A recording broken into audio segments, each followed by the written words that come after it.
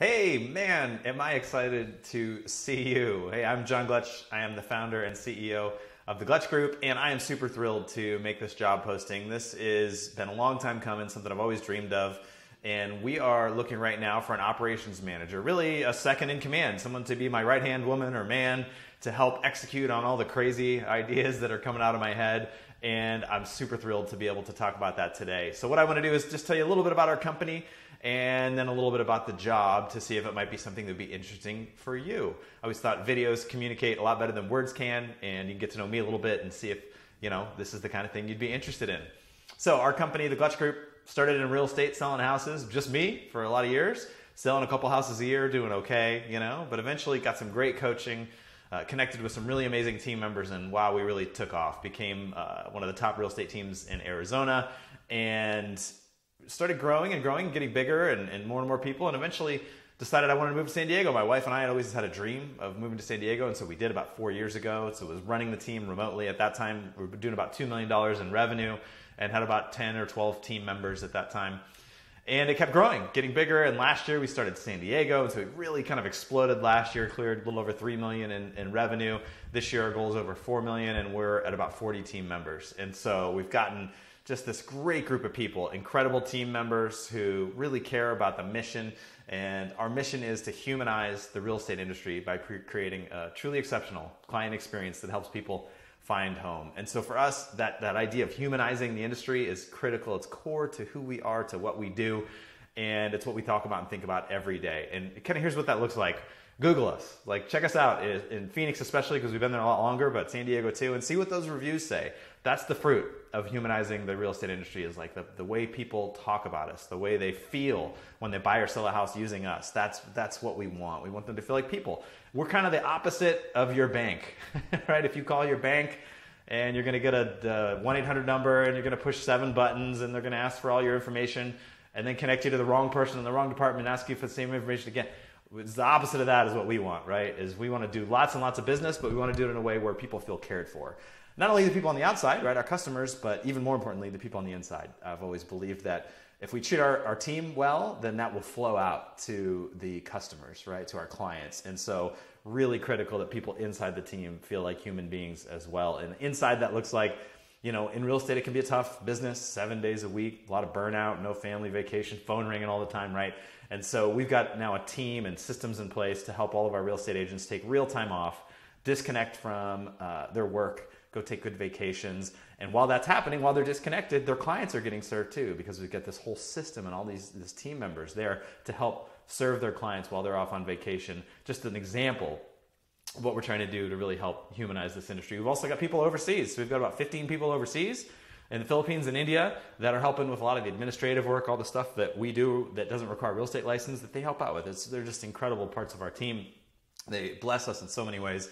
It's a really special place to work. And we're growing. We're getting to the point where I can't do it all anymore. I have reached my limit of ability to execute on new projects, new ideas that are always kind of coming out of my head, right? And so that's what we need, is an operations manager, someone to take over. It goes by different roles.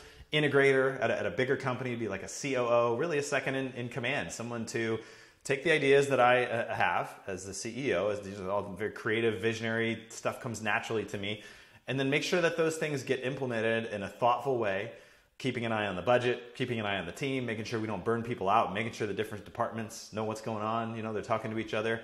And I'm pretty good at that, but I've got limits and I need some help. And so what I'm going to do is just kind of talk through some of the specifics, give you some examples of what exactly I'm talking about, what this role looks like. It's an executive position. This is a high-level role. This is not a beginner role. This is not like fresh out of college role. This is someone with experience, someone who's got experience managing people, someone who's got experience implementing projects and managing high-level projects across different departments. And so I'm gonna kind of walk through the job posting here and give some examples of exactly what this role entails. Let me pull that up here. All right, and so what you'll do, I'm just going to walk through these things one by one and give them a little more teeth so you kind of feel what I'm explaining in this job description. So work hand in hand with my number one. Now, here's the thing. I'm not looking for a yes woman or a yes man. I need somebody to rein me in. If I give you 20 ideas for a quarter, what are the 3 that really move the needle, that really serve our mission, that serve our team and our customers? how do we rein those things in and make sure that a month from now when I say, oh, I got a new idea, it's like, no, hey, remember we talked about this is the priorities. Let's talk next quarter when we can implement some new ideas. Let's focus on these, right? So somebody to really have that collaboration with me, or, maybe my idea is more important than what we decided to implement, and to have the flexibility to say, you know what, I think that is worth exploring. Let's take a look at that. So my number one, someone to really help serve the team's mission and goals and increase my capacity.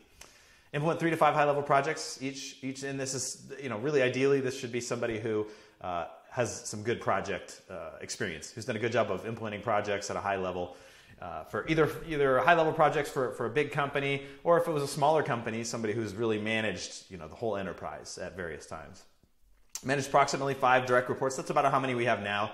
So about 5 departments that have a department head, and that person will report directly to you, right? And then you would report directly to me. So you are the intermediary between me and all of our department heads, and making sure that they're serving the mission of the company, that they're working to accomplish their quarterly objectives, their KPIs, make sure they stay on track, their vital metrics, the keys to what they're supposed to be doing, helping them stay focused on those things, and then reporting back to me how it's going, when we need to work on things, what needs to be improved, that kind of stuff. So have to have great people skills to do this.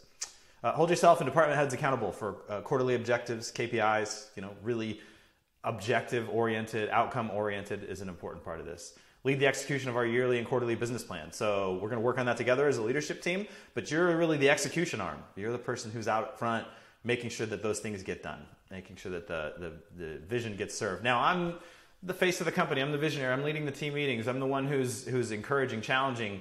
That's what I'm good at, inspiring. But really somebody to say, okay, that's all great. We all feel good. Here we go. Rah, rah. And now let's get some work done. Let's get down and dirty. Let's figure out where the shovels are and start shoveling. So we need help in that department.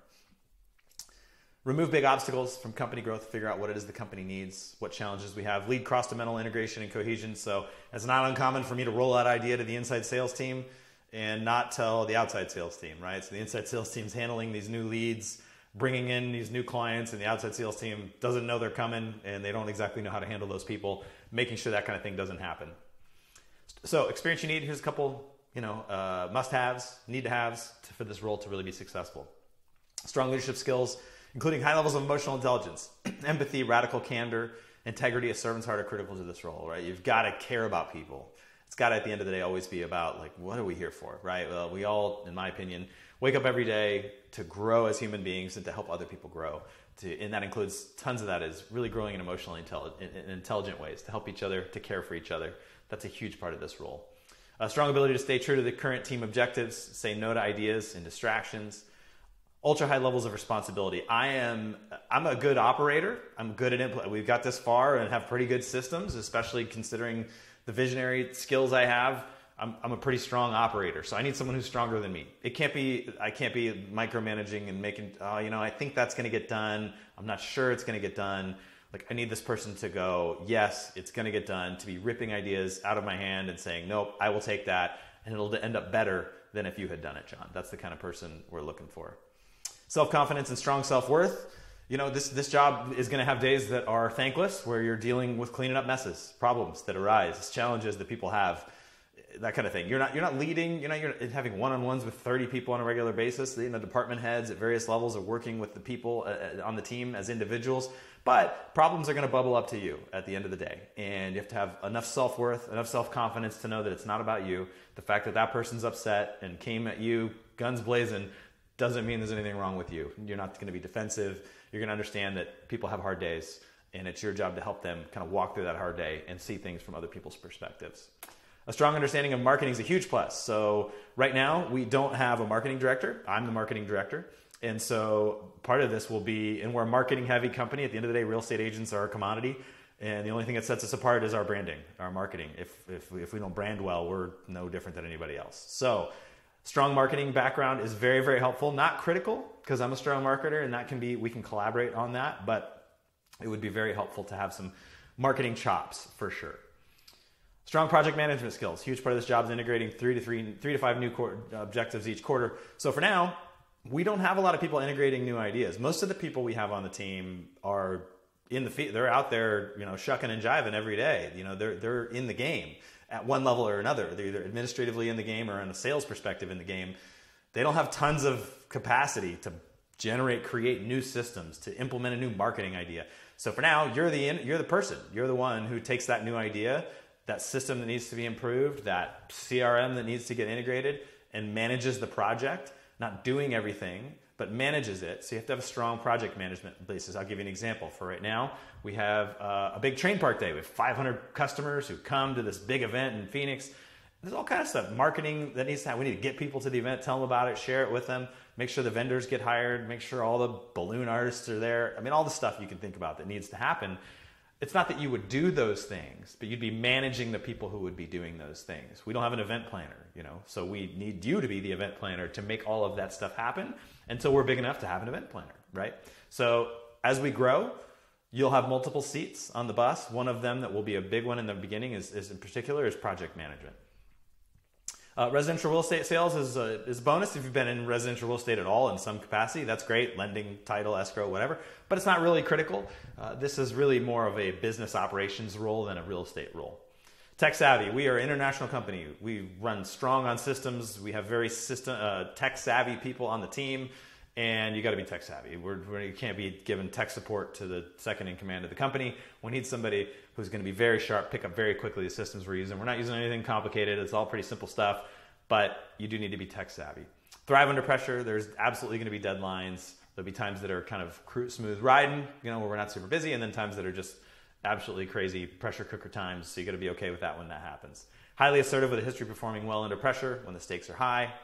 Pride in your work and obsession for efficiency, constant improvement. We always want to make things better. We call it FEBC, faster, easier, better, cheaper. How can we be doing that on a quarterly basis?